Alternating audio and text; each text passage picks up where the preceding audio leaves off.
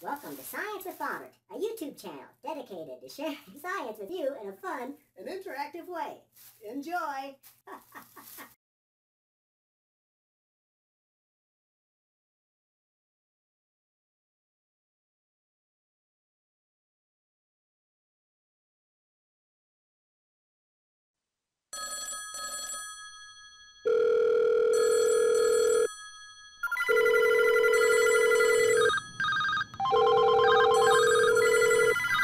Cell phones, and more cell phones.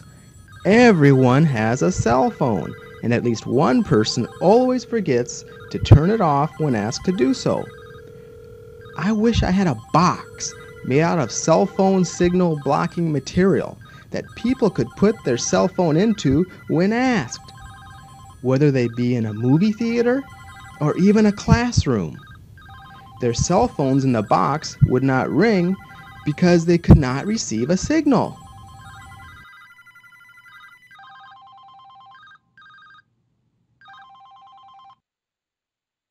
Hey, Dr. Smith, I've got a great idea. Dr. Smith, let's build a cell phone signal blocking box. I wonder what type of material we should use. I wonder if such a box can even be built. If we can figure this out, I'll be one happy dog. Light is strange. It can act like a particle or a wave. In order to build a cell phone signal blocker, it will be most beneficial to focus on the wave properties of light.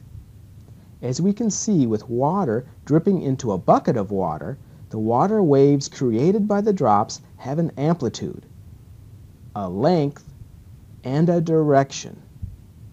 The length of a wave is referred to as its wavelength. It is the wavelength of light that determines the name of the region of light. Very long wavelengths of light, on the order of the size of buildings, down to our size, roughly 6 feet, are called radio waves. Microwaves have a wavelength around the size of a honeybee. It is hard to believe, but the light that our eyes detect, the colors of the rainbow, red, orange, yellow, green, blue, indigo, violet, are roughly the wavelength that match the size single-celled organisms, with red being the longest and violet the shortest.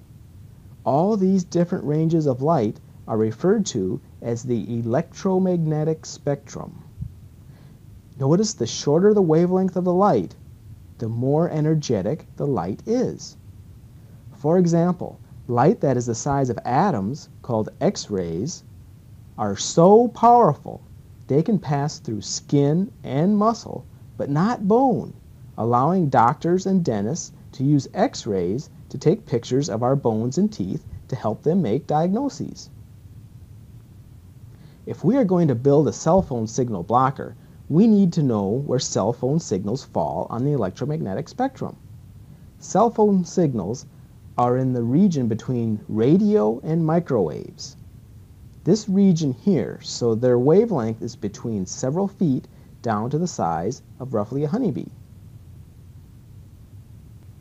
Just what is light made of? All light consists of two oscillating waves that are perpendicular to each other. One of the waves is an oscillating magnetic field and the other is an oscillating electric field. If we are going to build a cell phone signal blocker, we need to find something that will block these fields. When a fluorescent light is placed close to a plasma ball, the electric and magnetic fields of the plasma ball excite the gases inside the fluorescent bulb, and these excited gas molecules strike the fluorescent sides of the bulb, generating light. Isn't that cool? So if we place a material between the fluorescent bulb and the plasma ball, and the bulb fails to light up, then that means we have found a material that blocks electric and magnetic fields. Let's try some different materials. Let's first try a glass lid.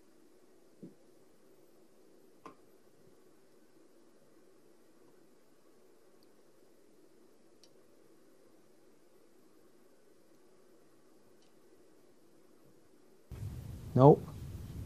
How about a metal lid?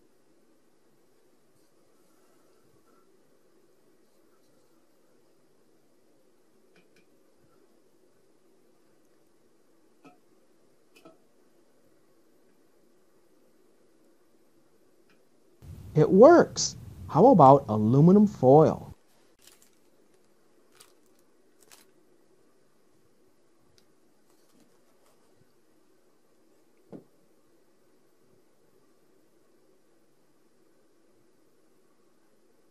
It works too.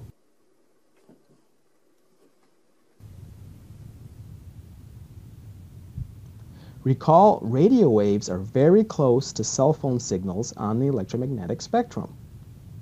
That gives me an idea for another experiment. If we turn on a radio and surround it with a radio wave blocking material, the sound from the radio has to stop.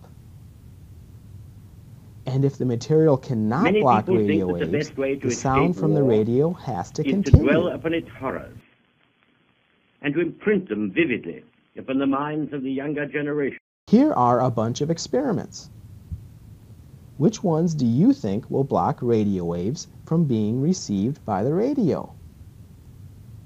Let's try each material and see which ones work. For San Antonio, or you can apply online at alorica.com/associates. The great thing about Alorica, they're growing, which means there's so much opportunity for growth within the company. Don, did she give you a physical? I broke my arm and you're the one that set the gas. Via Goodrich dealer. See redemption form for complete offer details. Offer expires 9/27/2015.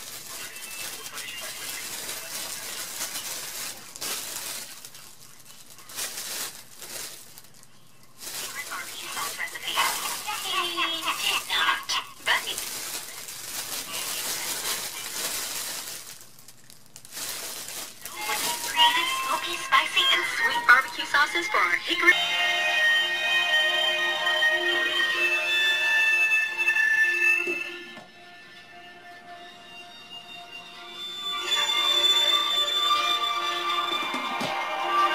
Concerts to help draw people's attention to this. So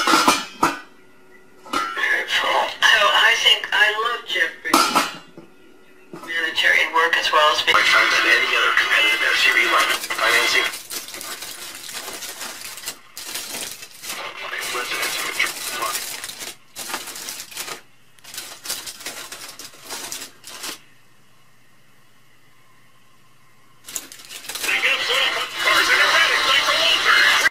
Looks like aluminum foil would be a great material. But aluminum foil tears easy. What if we get holes in the aluminum foil? Can it still effectively block radio signals? What do you think? Let's try it and find out.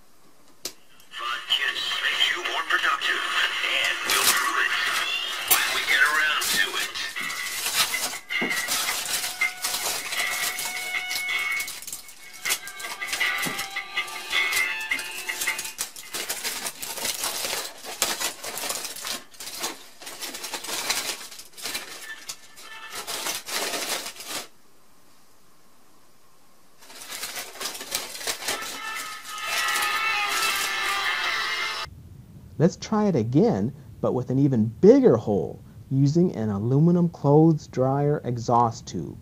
My name is Sarah Murdoch. I'm a reporter at the Dallas Morning News. The Dallas County District Attorney Susan Hawk has faced numerous allegations that she took on in January about her personal profession.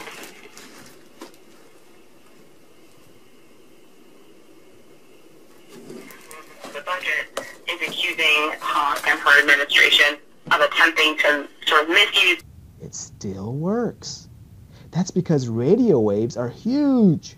Remember, radio waves have a wavelength that is the size of buildings down to around 6 feet. The holes in our foil are not that big, so the radio waves cannot fit. However, look at microwaves. They are a lot smaller. The presence of holes may be a serious problem when building a cell phone signal blocker. So let's try it. I think we're ready to try to stop a cell phone signal. Let's first test to make sure our cell phones are working.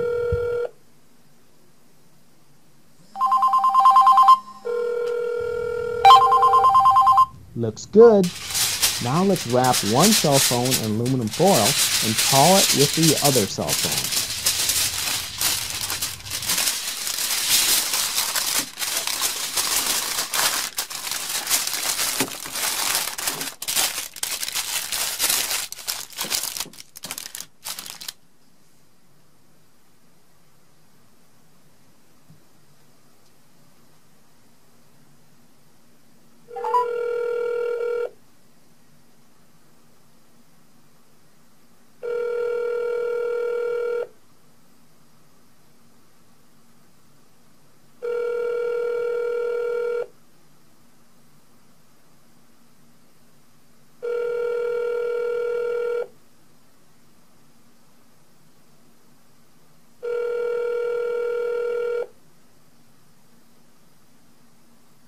You have reached the voicemail box of 2. It works. What if we make a hole in the aluminum foil and try it again?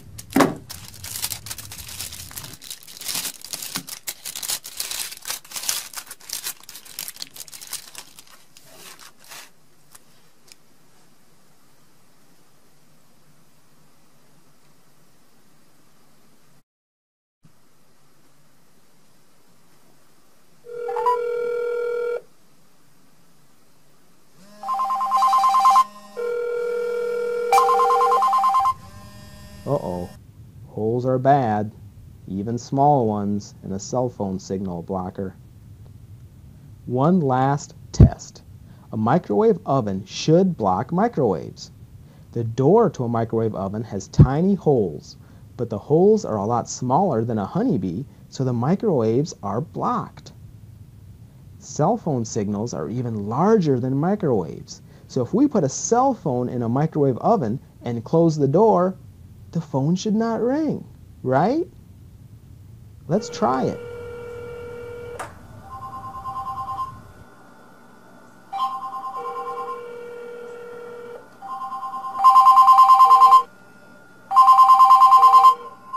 It rang!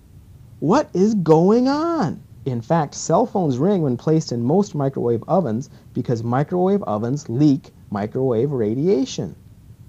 Microwave ovens have gaps and holes, especially around the door, that are a lot bigger than honeybees. This is a microwave radiation detector, and let's see where the leaks are in this microwave oven.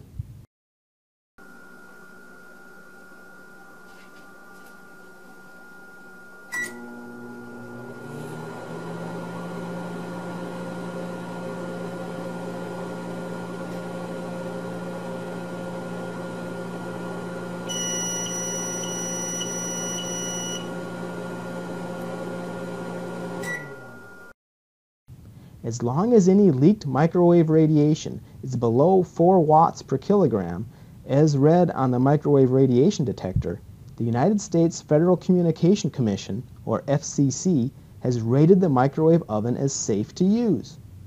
Still, I don't like knowing my microwave oven is leaking. That bites. Let's review. All waves have an amplitude, wavelength, and direction. It is the wavelength that determines the name of the light in the electromagnetic spectrum. Metal, like mylar in a helium balloon, or metals like aluminum foil, effectively block light as long as there are not holes or gaps bigger than the wavelength of light being blocked. Cell phone signals are light that has a wavelength smaller than a few feet but larger than a bumblebee. So any cell phone signal blocker must consist of metal with holes or gaps no larger than roughly a bumblebee. Otherwise, it will not work.